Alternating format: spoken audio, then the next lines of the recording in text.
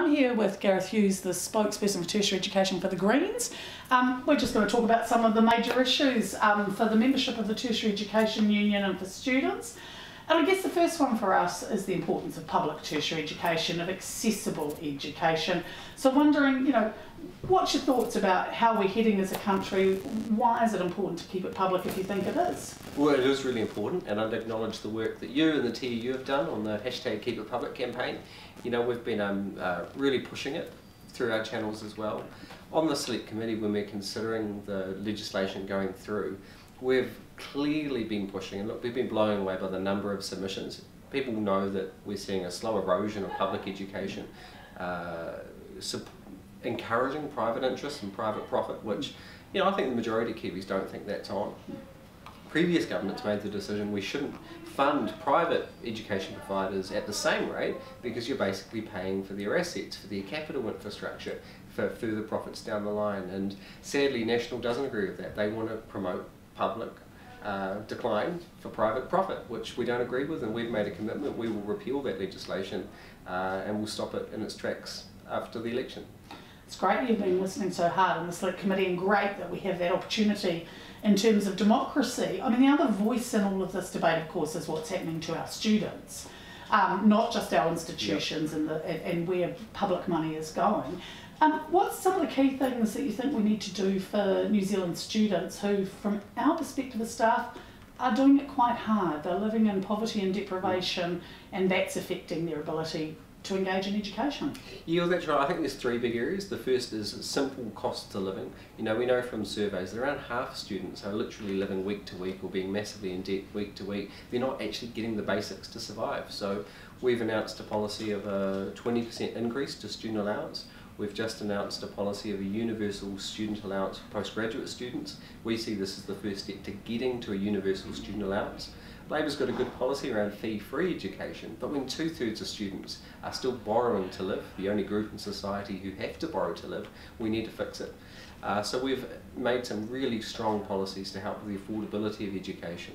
In terms of disabled students, we need to increase funding for institutions to make sure that they have an accessible education. We've just launched a policy around that. And thirdly, it comes to health services in the local communities. Mental health has been the single biggest issue that people have talked to me on campuses around the country, and we've committed an additional $260 million to help with mental health services. We want to offer free counselling to all Kiwis aged under 25.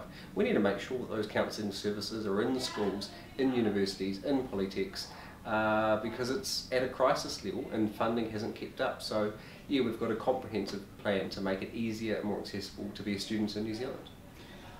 One area of accessibility that we've watched be eroded under National's watch has been access in our region. So our smaller communities, Timaru, Taranaki, Gisborne, Northland. Is there anything you think that you can do about ensuring that it's not just kids who live in Wellington City or workers who live in Wellington City that can access courses? Where would you be heading with regional access? Well, it's a key part of regional economic development. I'm standing in the East Coast Electorate, my hometown of Gisborne. I've seen it. We lost our polytech and it was taken over by EIT. Look, there's some fantastic work happening in our regions with really dedicated staff, but it's hard when you're seeing a declining funding environment. You're seeing private providers trying to undercut to outcompete, and sadly they're competing on areas like paying their staff less and weaker working conditions. So look, it's about increasing funding, it's about making sure we don't see a continued erosion of public provision in our regions. And when you look at, say, level 1 and 2 courses, that's exactly what we've seen. So we've got that commitment.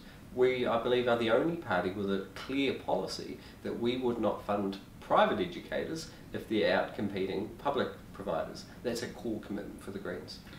I mean, it is an interesting issue, the accessibility. We have seen that erosion. The other erosion we've seen, I guess, is not just unique to New Zealand, but it's something we've seen, which is a pushback by democratically elected governments to good evidence from the scientific and academic communities, a pushback against our really crucial function as staff working in tertiary education as researchers to being the critic and conscience. So basically speaking up on the really hard issues. What sort of things do you think the Greens would offer if in government to the the whole of New Zealand around that public voice, around that really important scientific voice? Well, it's absolutely critical. I've seen it firsthand when I've been questioning John Key in Parliament, and he discounted the work of a scientific researcher because she was seen as an advocate.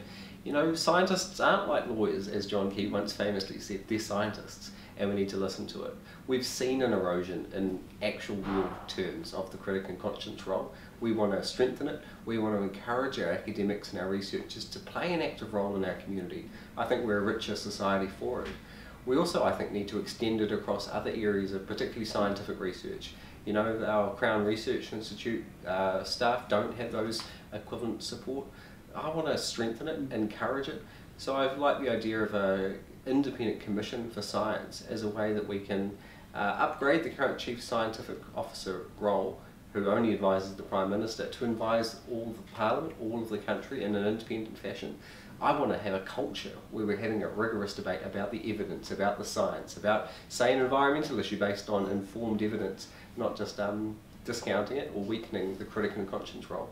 And certainly for us, obviously, that's where the public comes in too, because if you're a public institution and, you know, you're funded by the New Zealand taxpayer, you're funded collectively, your responsibility is not to one person, not to one institution, it is to a much broader group. So that's crucial. But it's also about giving academics and researchers the time to be able to do it. And when you're spending half your day ticking boxes and filling in forms of KPIs or PDRF, you know, it's a real challenge. And I want to see them have the space, the time, and most importantly, the support and encouragement to go do that. Because this is not only how we get better decision making across the country, but it's also about how we inspire the next generation, that people, kids growing up, want to be a scientific researcher or work on environmental issues or whatever the issue that the academic is speaking out about.